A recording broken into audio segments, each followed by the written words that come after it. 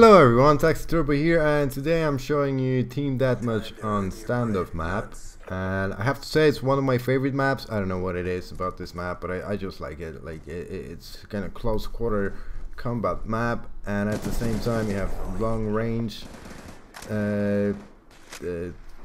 fights as well. So it's I don't know, it's what I like the most about the maps in Call of Duty.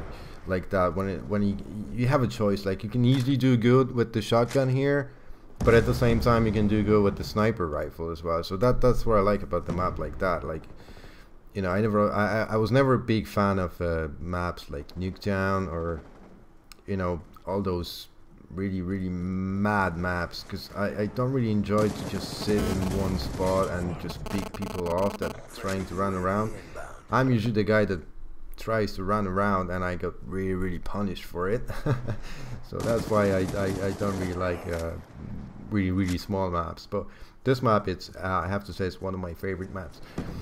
So the question I got for you guys is, what are your thoughts about this game now? The game is over a week now out, and did you change your opinion? Did you don't like it, you do like it, why you don't like it, why you do like it? Just let me know, guys, in the comment section. I'm really curious to hear from you. I can tell you what I think about this game. Like, at first when I start playing it, I was like, oh my god, that's the best game ever.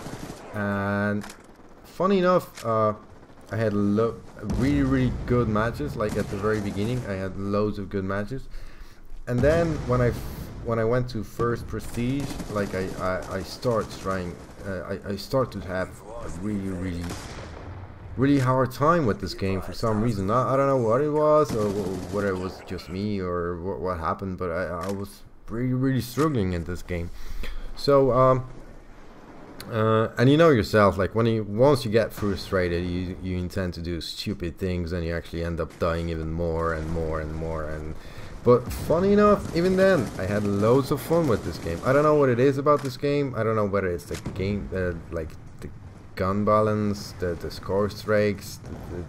I don't know. I honestly don't know.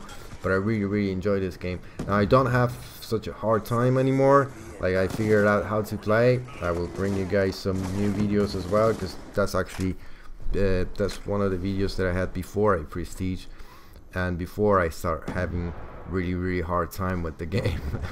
So yeah, I'm gonna bring you new videos as well after I figure out what I done wrong. And I have the one information for you guys. Maybe you figured it out yourself already, but if you didn't, you might find this useful. There's an option in the game. If you go to menu, find match, then you have the different playlists, you know, like core, hardcore, whatever. And there's an option to go with the combat training. Now this combat training, it's different than the one that you used to, and you know, where you just set up the game, you play against bots, that's it, you kill them, it's fun for 10 minutes and that's it. No, it's different. Like the main difference is you actually earn the XP over there. So you actually play online.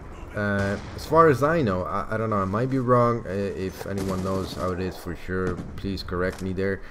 But as far as I know, there are some people in there that they're actually actual people in this lobby, and then the rest of them, like, pretty much it's half on half. So it's like half of them are normal players and half of them are bots, as far as I know. I don't know, I might be wrong. I know for sure that there are some bots in there, because there's like you know, a couple of people with Treyarch clan tag, which you're not allowed to use. But it's not only them that are bots, because you can tell, you know, on the kill feed where it says who killed who.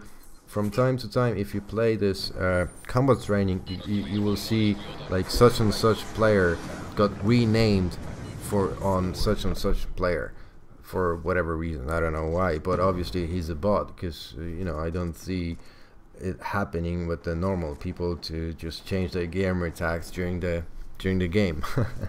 So yeah, it's a good thing, because it's obviously easier to play against bots, and it's not as frustrating, and you get your XP, although you get only half of it, so you can still level up, but it's just like twice slower.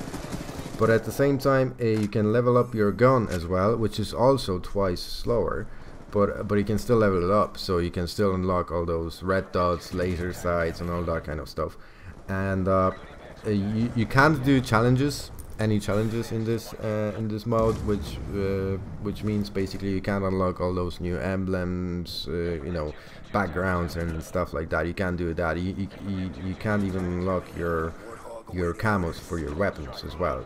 You can't do it in the combat training. But as I said, you can still level up. Another good thing is, if you care about your stats and you really have a really hard time on public matches, you can jump in on this combat training. As I said, you can still level up, but all your kills and all your deaths are not counted towards your combat record. So it just stays the same. You can die like, I don't know, 200 times in a row, doesn't matter, your combat record will still be exactly the same as it used to be. So yeah, if you really have a hard time and you feel the same as me, which I felt like I really still like this game, I'm just having a hard time, I just jumped in there and still have my good time. So you know, it's good to know if you didn't know it already. Right, thank you guys for watching. I hope you enjoyed the video. The final score is 32 and 3, and it's normal team deathmatch. It's not against bots. Thank you guys for watching. See you next time. Bye bye.